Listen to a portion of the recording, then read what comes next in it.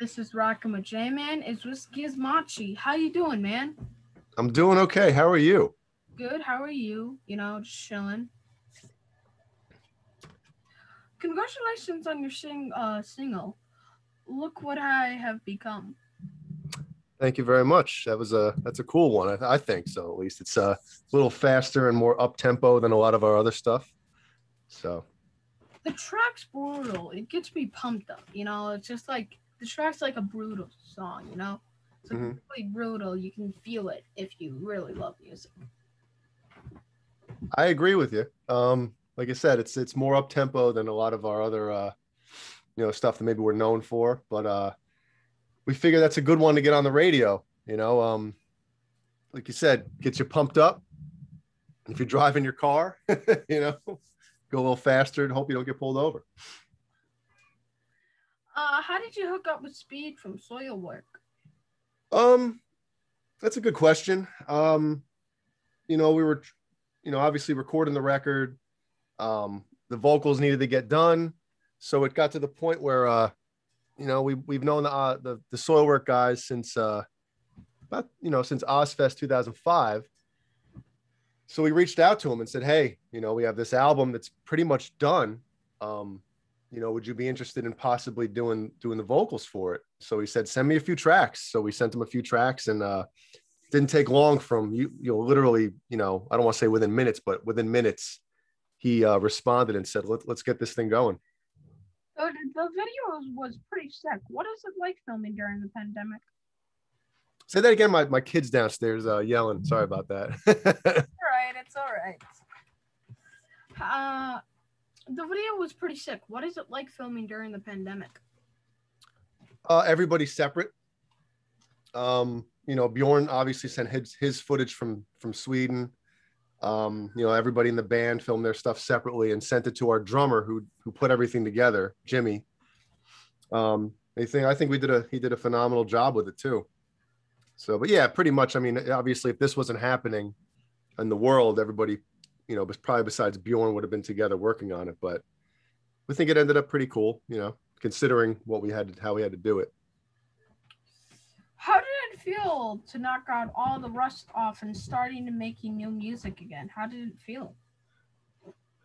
Oh man, felt really good because after all that happened and with the layoff and everything, there was a point where we felt like maybe this album isn't going to get completed, and a lot of doubts, in ourselves, and once, like I said, once Bjorn kind of got on board, it kind of got exciting again, and being able to play these songs, record these songs leading up to that as well. But yeah, for a while it was like we don't know what was going to happen. Is it even going to come out? So sometimes the inspiration and the urge to play your instrument sometimes can come into question when you don't know what's going to happen with something you've put your heart and soul into as far as writing an album. So right now everybody's really just fired up back into playing a little bit more, and hopefully we can take this thing on the road a little bit, when everything comes back to normal. Why did it take 16 years to make new music? Do you have 16 years to to hear it? No, I'll try to give you the Cliff Note version where when we were on tour with the Imbuing, towards the end of 2006, our drummer Jimmy developed a wrist condition. It's called Decour vein syndrome. And basically what would happen is whenever he'd play the drums, his wrist and hand would go numb. It would feel like electricity was shooting through it. So he kind of had to get that fixed. We got a couple fill-in drummers for a couple tours to kind of help us out. But, once it came time to really get going for the new album, we couldn't find another drummer to kind of fill in and take over. So we kind of just said, well, let's go on hiatus until Jimmy's ready to come back. And he did come back. So we started recording the album in about 2010. And like I said before, the whole thing leading up to Bjorn, I'm trying to tie this in together. So hopefully that kind of made sense, but that's part of the reason why it took so long. Jimmy, we had to wait for him to get better.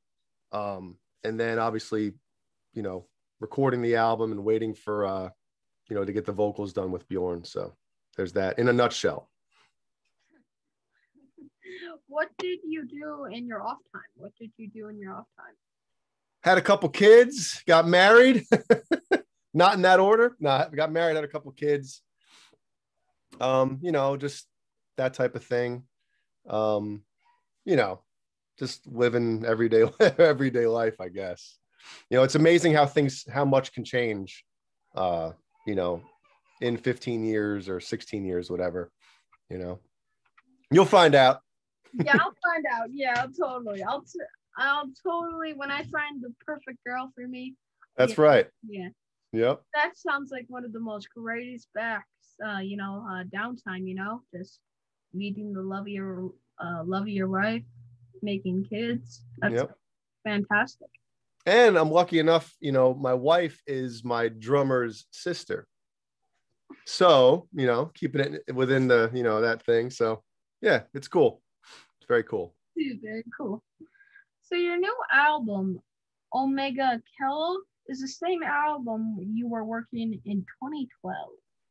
Yes, and I knew this was going to happen with a lot of you know, when we came up with the name of the record. It's actually Omega Kaleid. It's the first half of the word kaleidoscope. So yeah, it's the same music. Like I said, this music was, a lot of it was written back in 06 and 07, around that time frame, and then obviously everything kind of you know, got set on the back burner with Jimmy. But yeah, it's a lot of the same material. You know, obviously some things were refined between then and now. You know, so we had a lot of time to really analyze the music and make sure that this is what we wanted to put out. How hard was it getting back into the groove you were in before you stopped making music? Before you stopped making? Oh, that's a good question. It was more of like a mental, you know, kind of how you set yourself up mentally. Like, you know, once you're ready to go, you're ready to go. I mean, you just got to make sure you're in, you know, top shape on your instrument, that you can play these songs again. You know, because when I'm not working on GIZMACHI stuff, I'm playing other things and it's different, you know. So getting, you know, certain things mentally in shape, I guess, to play this type of music. You know, it's a lot of odd time signatures, polyrhythm stuff. So yeah, I mean, it's just, I guess, as long as you're, you know, it's just doing it basically to get back into it. So it has to be hard releasing music during the pandemic. How are you adapting to putting out music now? We kind of felt like we were like on an even playing field with a lot of the other bands, because, you know, every other band, you know, they put out an album and they tour. Well, we haven't been able to do that. And right now, with everything kind of shut down as far as concerts for the, you know, the past year, we kind of feel like it puts us on a level playing field with all those other bands that would be out touring right now. So with us, it's I don't want to say, you know, try to bring it into a positive light, but with us, it kind of, you know, like, hey, everybody's doing the same thing. They're just putting music out right now. Nobody's touring. So, you know, I kind of looked at it as if you had to bring a positive out of that, that would be it. And I apologize for my voice. I'm a little under the weather. You know, 2 kids, one of them was sick a few days ago. Now the other one's sick. So now I think I'm catching it. So we'll see what happens. So I'm trying to hold on to my voice now. No, you're not the interviewer, are you? No, you're not the one that's asking the questions. If my voice dies and I get sick, oh, well, can we just say this? Can we just get a memorial for my career there? Can we just well, I'll try not to get you sick through this, you know. I'll try not to sneeze on you or something. I really hope I don't. Oh God, it's starting now. Next question. I know some states are opening up with full captivity and no mask. Any plans to tour those states in the summer? I don't really know, because you know, Björn obviously is in Sweden, we're in America. We'd like to be able to play these songs with him. So we're kind of looking forward to 2022, as far as, we obviously, a lot of things have to line up, the whole the planets have to line up, all this stuff. So we really don't know what the plan is as far as us touring. We want to. We don't know the extent of how we're going to be able to do it, or the details, but obviously when the decision is made and any details come out or get finalized, we will let everybody know. But hopefully it happens. What is things like there? Are things opening it up, or it just closing, or is it opening up slowly or opening up actually very fastly? It depends on the state. I mean, you kind of mentioned it before. Some states are opening up. I actually live in South Carolina, which has been opened up, most of the whole time. So I mean, it depends on the state, Yeah, it depends on the state. Yeah, like Florida, everything's opening up very quickly. Florida is like kind of taking, like, coronavirus is basically dead now. So it depends on the state, correct? Yeah. When is the next single going to come out? Well, today is in a few days we're going to launch a new lyric video. I don't know when this is going to air, so should I be speaking in the past tense? We have a lyric video coming out for the title track, Omega Kaleid, which is my favorite track personally from the record. And then we're going to be working on other things as well, maybe another music video, playthrough video, something like that. I know there's a Guitar World thing, a video thing that we did for them, or with them, I should say.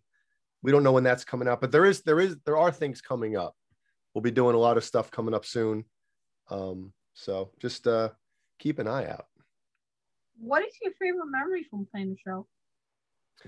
Favorite memory from playing a show? Oh my goodness. There's one thing in particular that I do remember. And I mentioned this a few weeks ago, but we were on tour with Mushroomhead, our friends from Ohio. And I remember at the Croc Rock in Pennsylvania was the venue. And it was late in the imbuing tour. And, we kind of started to notice, we'd get pockets of people in the crowd that started to know the words, and obviously we're not Bon Jovi where we're going to have 20,000 people in the stands singing every word, holding on to every note.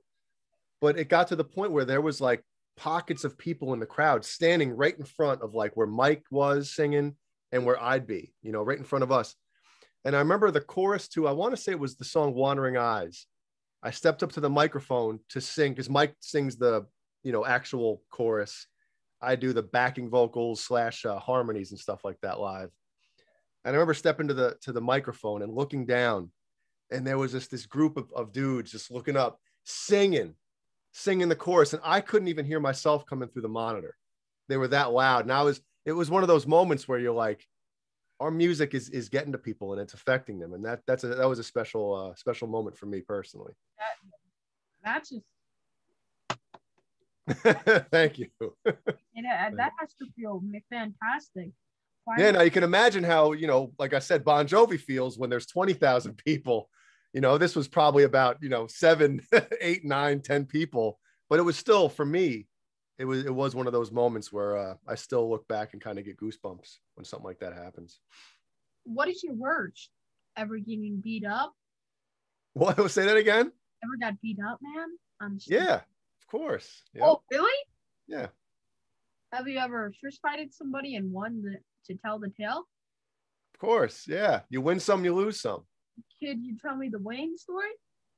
I mean, this is when I was a kid. I don't want to talk about, I try not to fight. I try not to fight anymore. I mean, on stage, like, what's your worst memory from a stage? Oh, I thought you meant, did I ever get into a fight and beat anybody up? No, I was just meaning that. Oh, I just worst memory of playing. I should have expected that if you asked for the best memory. I mean, there's a few. I know there was one show where on Ozfest, it was like the second show or something on Ozfest in 2005. And Mike, the other guitar player, his amp blew or something happened to it. And the whole show, he was out of commission. So it was only me playing guitar for that show. Now, it's a very, I felt a lot of pressure once I realized Mike's stuff wasn't working. I'm looking over, I see him trying to, fiddle with his amp. It's not working.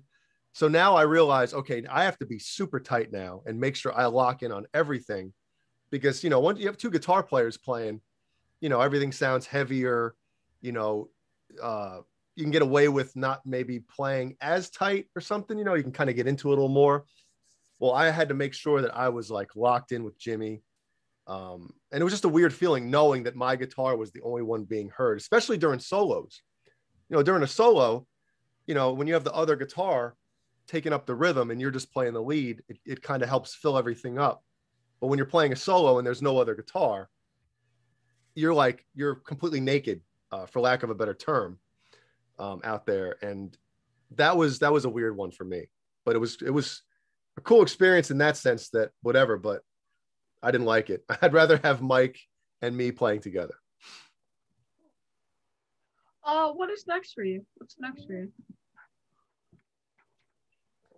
Hopefully feeling a little better. No, I really hope that, the album came out this past weekend, or I guess last week now. Came out Friday the 12th. And I guess we're just going to try to get as much attention on it as we can. It seems to be doing well so far on the streaming stuff and the digital sales, but we just got to keep everybody's eyes and ears on it.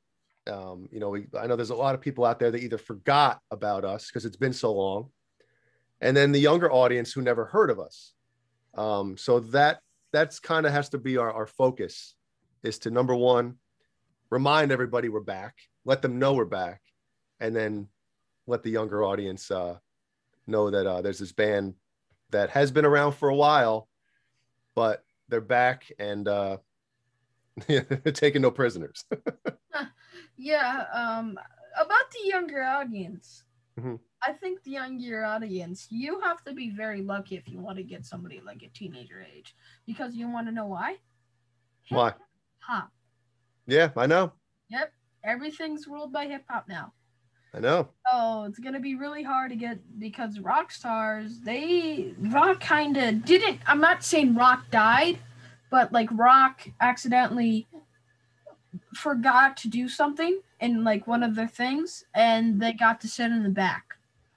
But yeah, things, I mean, I understand that there's a change, and you'll find this out later, but I'd say every decade or so things kind of change. And I know, like, pop culture in America, it's not very rock and roll, especially metal friendly. It's not in the forefront of anything really anymore. I mean, obviously there are the bands that are, huge, but we're riding that like sea level type of band. I never give us enough credit. I know that, but you're right. It's going to be tough to get that younger audience, but hopefully, I think the last few years, a lot, some younger kids are getting back into rock music, playing instruments again, guitar, drums, all that stuff. So hopefully there's a huge resurgence of of real musicians. I don't take anything away from, the pop hip hop stuff that is dominating the airwaves. But I mean, let's get some real musicians back into the forefront of music, what real music is. What do you think about the controversy with Sharon Osbourne and her show, The Talk? Oh, the Sharon Osbourne thing. I try not to get into any of that stuff. I feel like once a band kind of comments on some political stuff or something like that, you have like two sides, and right now everyone's kind of split down the middle. And I feel like instantly you throw yourself into controversy, which we don't want to be known for something like that. We want to be known for the music. And I know sometimes it gets headlines out there when you say something controversial or comment on a controversial topic.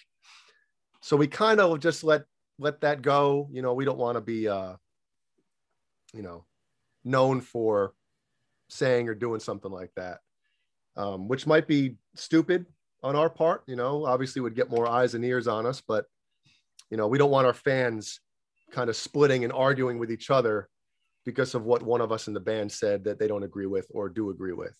Plus, everybody in the band has their own opinion about stuff too. So, you know, me saying something might, somebody in the band might disagree with me. And the next thing you know, we're fighting. So we try to stay out of all that stuff. I appreciate the question, but I'm going to plead the fifth.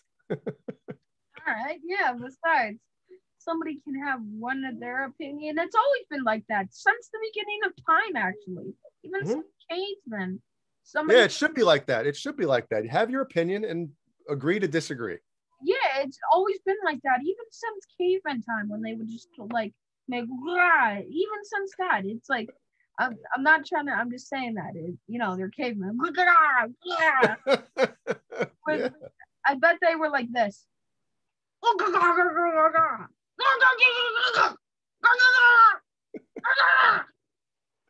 Yeah,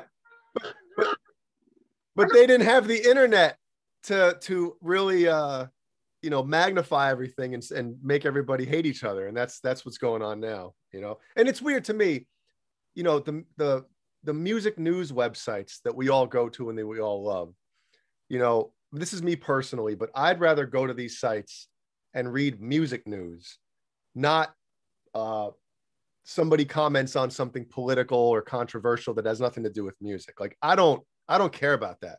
I don't care when somebody has their own opinion about something, you know, that's fine. 100% behind you for having an opinion. But like, I don't care about that. I like you and listen to your music because of your music, not because of a political view or because you have, you know, like that's how I feel about that. How do my followers follow you? How do my followers follow you? Well, I appreciate that. I guess we'll have to follow you as well, huh? Yeah, I'm saying, where do they go to get to your website? That's what I'm saying. All right, so right now we're on Instagram at GIZMACHI Band, GIZMACHI Band. Facebook is the same, GIZMACHI Band. As soon as we have the CDs, which should be here within a week or so, and merch is coming as well.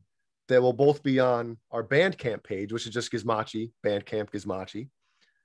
And then I was told we have to make a TikTok page because that's where the younger audience is on TikTok. So I guess I should get to that.